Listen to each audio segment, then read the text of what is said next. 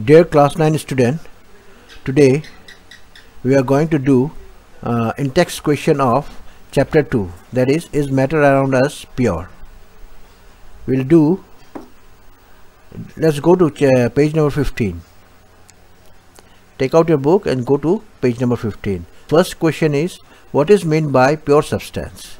The answer is, a material that is composed of only one type of particle is called pure substance. All the constituent particles of pure substance have the same chemical structure, chemical nature. Question number 2. List the point of difference between homogeneous and heterogeneous mixture. So I have made the table in this column, that is homogeneous mixture, and here in the in this column it is heterogeneous mixture. So homogeneous mixtures have uniform composition, whereas heterogeneous mixtures have non-uniform composition.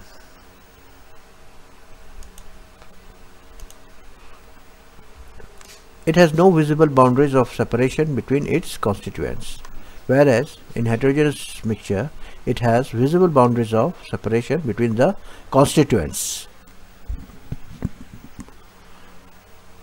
Now go to page number 18. The question number 1 is, differentiate between homogeneous mixture and heterogeneous mixture with the same use. So it is done. It is in page number 15. The question number 2 is the same question. Okay, you can go through it, you read it. Okay, now we go to question number 2. How are salt, solution and suspension different from each other? So I made the table. Here it is solution, here salt, and this is suspension. Number 1, solution. It is homogeneous mixture. So salt is heterogeneous mixture. It is also heterogeneous mixture. Particles are smaller than 1 nanometer and are not visible to naked eyes. But the salt are also small. Particles are very small, so it is also not visible with the naked eyes. The size of the particle is too small to be seen by our naked eyes. Suspension particles are visible. Okay.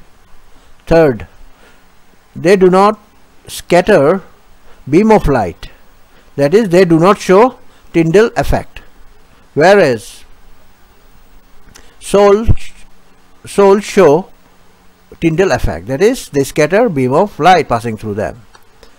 Even suspension scatter beam of light passing through them, they show Tyndall effect. Number 4, solute particles cannot be separated by the process of filtration and sedimentation. Even solute particles, solute particle of salt is also inseparable with the process of filtration and sedimentation. Particles can be separated by the process of filtration and sedimentation. Now question number 3. To make a solution of 36 gram of sodium chloride is dissolved in 100 grams of water at 293 Kelvin. Find its concentration at this temperature. Answer, we are given mass of the solute sodium chloride M1 equal to 36 gram. Mass of the solvent water equal to M2 equal to, say, M2 equal to 100 gram. Then mass of the solution, that is M solution, is equal to M1 plus M2 equal to 36 gram plus 100 gram, that is 136 gram.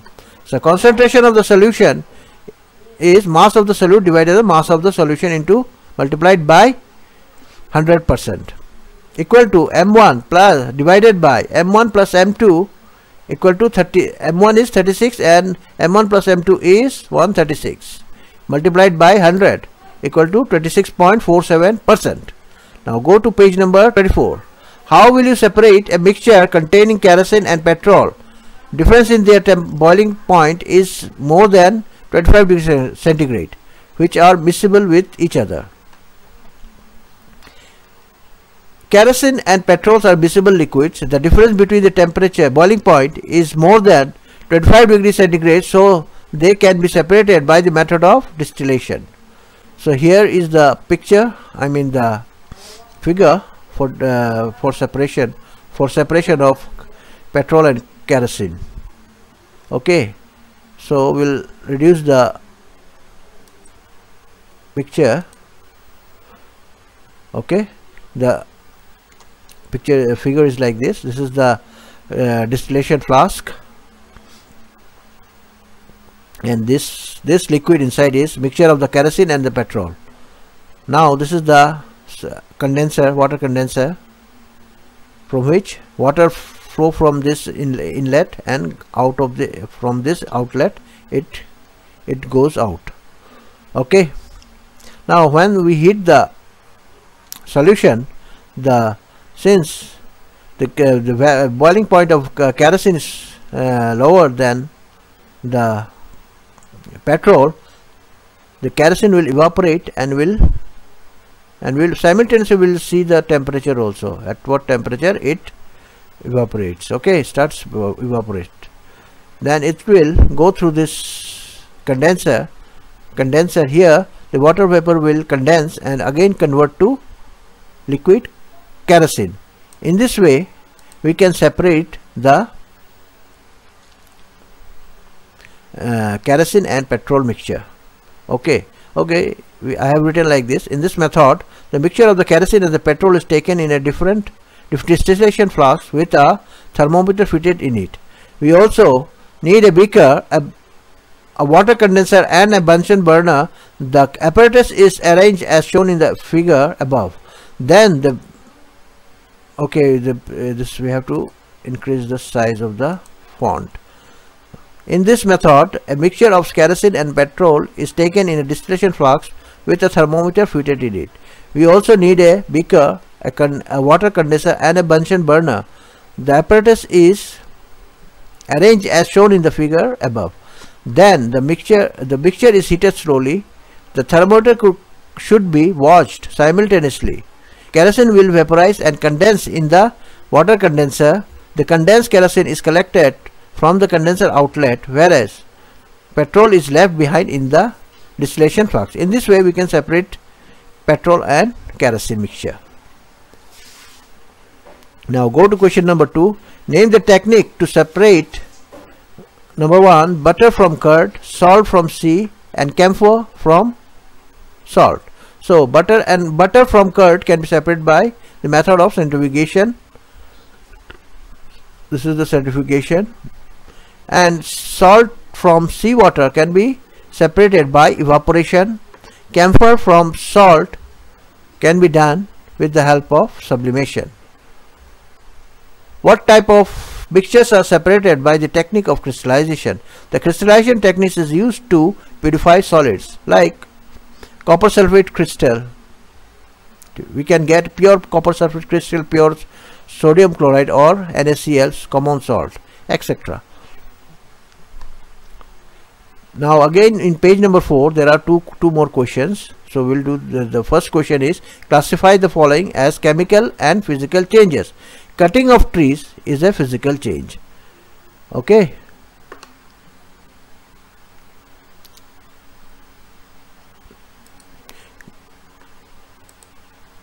So cutting of tree is physical change.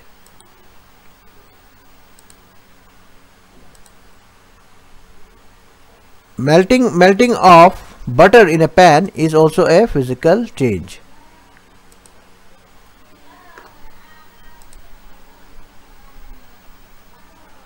Rusting of almirah is a chemical change.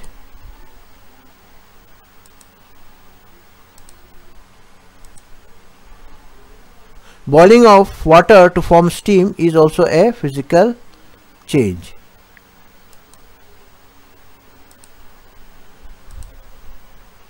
Passing of electric current through water and the water breaking down into hydrogen and oxygen gases is a chemical change.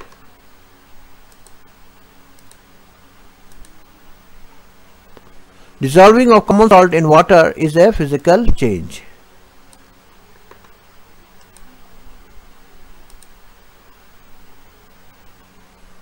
Making a fruit salad with raw fruits is a physical change.